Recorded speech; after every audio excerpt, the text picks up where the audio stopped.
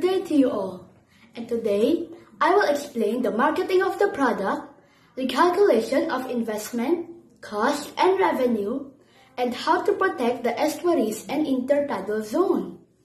It is so easy, but before that, I'm gonna ask you something. Do you know how can you conserve and protect the estuaries and intertidal zones? Yes, we can, and I'm gonna tell you. Take this man as an example.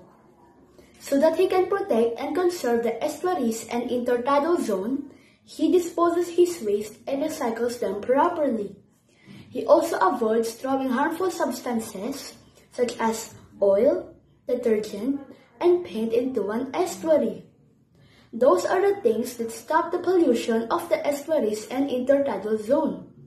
These solutions are also a big help when we're avoiding pollution so that the fishes can stay alive and produce more fish. As you can see, the fish that I am selling right now are very fresh. So what are you waiting for, guys? Come and buy some fish now. They may be cheap, but at least you finally have a good source of food. And also, as a seller, you need to know the rules in the marketing of the product. Rule number 1. Choose the right container for the product.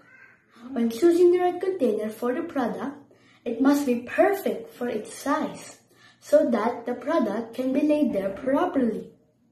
Rule number 2.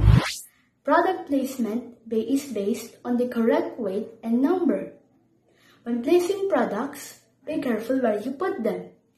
It is because it depends on their correct weight and the number of products you are carrying.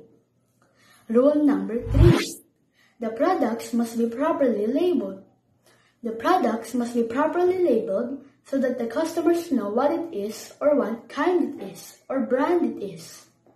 Rule number 4. They need to be stacked properly to keep them neat. They need to be stacked properly to keep them neat because no one will buy from you if your products look so messy. Rule number 5. Frequent handling of the products should be avoided so that they do not get cold. You need to avoid frequent handling to your products because the more you transfer it from one place to another, the colder it gets.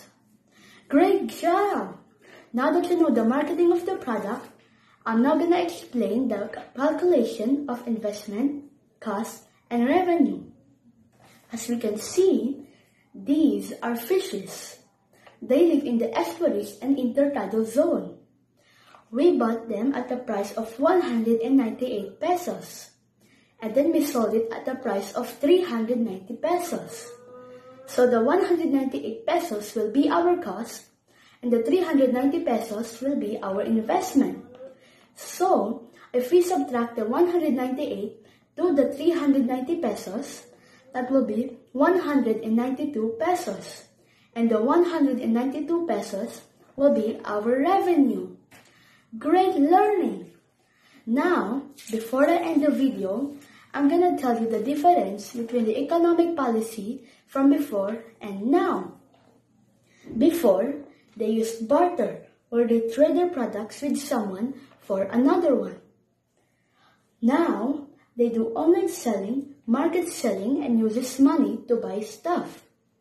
And the difference is, the barter doesn't use money, but online and market selling does.